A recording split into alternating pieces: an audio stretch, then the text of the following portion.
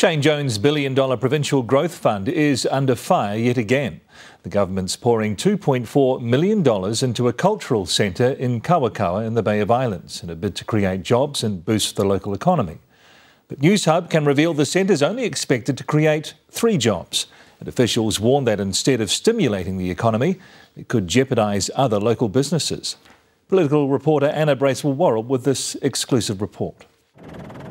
It's not much to look at now, but this pile of dirt in Kawakawa is set to be a fancy new art and tourism hub, leveraging off the town's famous loos, designed by artist Friedenreich Hundewasser, which draw tourists to the small northland town and region. I think they're going to bring plenty more people to the area, and it will just force me to make sure I'm doing what I do really, really well.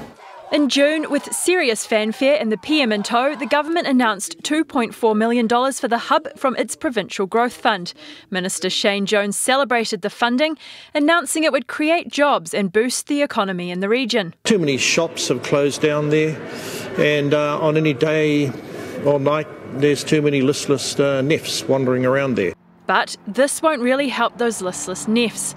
Newshub can reveal just 3 jobs will be created. $2.4 million for 3 jobs is $800,000 a job.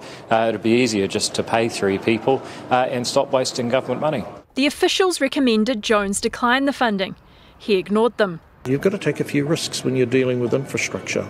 MB officials raised concerns about the financial future of the project, saying, as well as just a few jobs being created, the cafe could cannibalise other local businesses, and raised intellectual property concerns about using the Hundewasser name. The group planning the centre had wanted to call it the Hundewasser Centre. They couldn't get it across the line. That's been scrapped. So too the cafe. It's gone. Time to start calling the Provincial Growth Fund what it is. It is the Shane Jones re-election fund. To call it pork barrel politics would be offensive to pigs. The Hundewasser Foundation in Austria, which is the guardian of Hundewasser's work, told Newshub it would never have given permission to use the artist's name on the centre, but leveraging off the toilets and Hundewasser's Memorial Park is okay. The Provincial Growth Fund was a major coalition win for New Zealand First, $1 billion to spend in the regions every single year.